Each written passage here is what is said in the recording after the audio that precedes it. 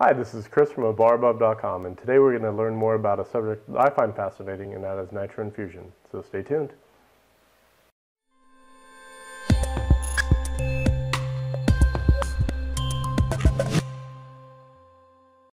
Nitro Infusion is one of the newer culinary techniques out there. It was only pioneered about 4 years ago by a gentleman named David Arnold. He's actually the director of technology for the French Culinary Institute, and he's also the gentleman that brought us the technique for clarifying lime juice.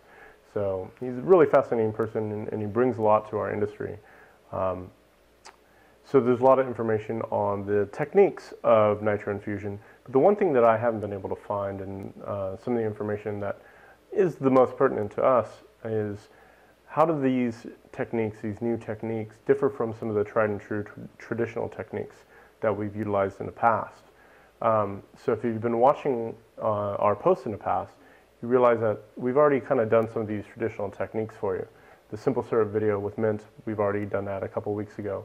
And the infusion with lemon we did just a few weeks ago as well. So we're going to use those past experiences as our baseline as we move forward and kind of discover, what are some of the benefits and drawbacks of Nitro Infusion and how does it differ from the traditional techniques. And the principles of it are pretty easy and straightforward. So in this one here, we're going to make a mint syrup. So I would add this mint to the canister, which already has a simple syrup in it, lock it down, pressurize it. Then we're going to evacuate the chamber just by pressing this lever here. And then it's the surface area around the mint is actually going to begin to boil. Not boil like it is on a stovetop, but you will definitely see some foaming action happening around there. Now that foaming and what we call boiling is actually what's extracting all the flavor, and that's the theory anyways. So there's definitely information out there on this process.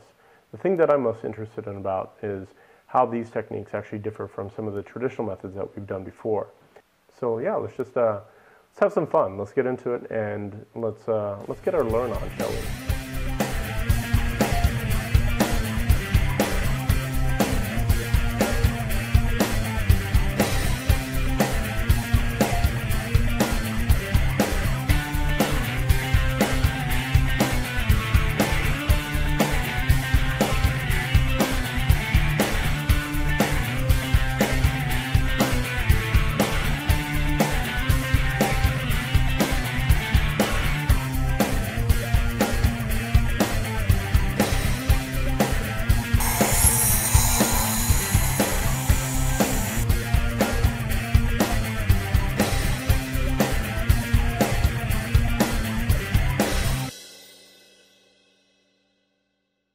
So this one here is our mint simple syrup, obviously.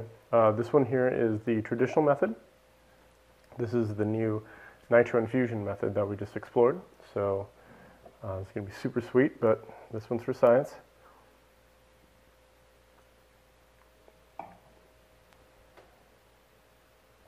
It's exactly how I remember it, that bright, wriggly spearmint gum flavor.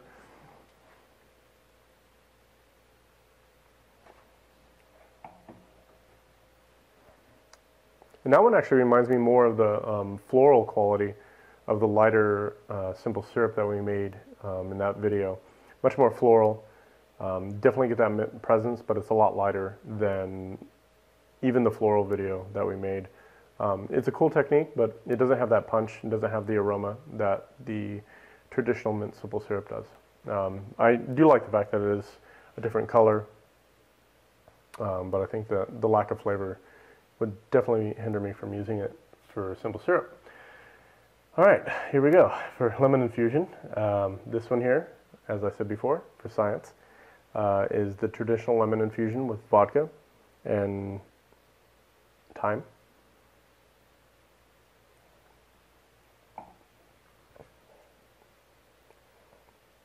Good lemon flavor, really balanced. Kind of takes the edge off the vodka.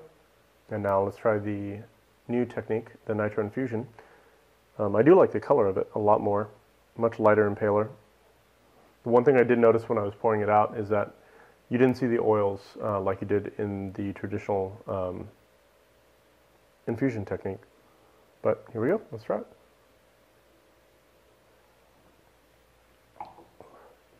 Hot. It's a lot hotter. The lemon doesn't come through as much. It's a lot more of a little more on the bitter side, and the balance is nowhere near the same. It's a cool in a hurry technique that you could use, but the difference between the two are pretty drastic. They're night and day. But maybe what we do in the future is do some different studies. I know one of the variables that we can use is more time. The other thing we can do is more substance, or even go down the road of doing a higher proof alcohol to see if that helps with the extraction.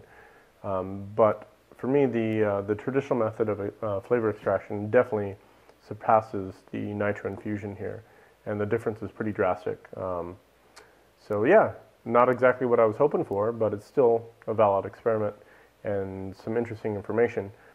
So there you have it. We've done our side-by-side comparisons now. We've tasted through them, and for me, there's a huge difference between the traditional method and the Nitro Infusion.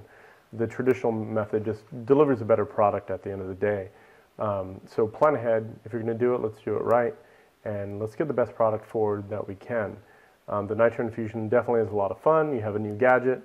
It's a little bit of a wow factor, but for just pure quality product, the traditional method is still the way to go, for me anyways. So that wraps up episode number 24, and we have something pretty big planned for episode 25, something I'm really excited about, and I definitely don't want you guys to miss it. It's going to be a lot of fun. So until then, have a great shift, and cheers. If you enjoyed this video, subscribe to our YouTube channel, find us on Google+, or visit us at abarabove.com. That's pretty cool! Neato torpedo.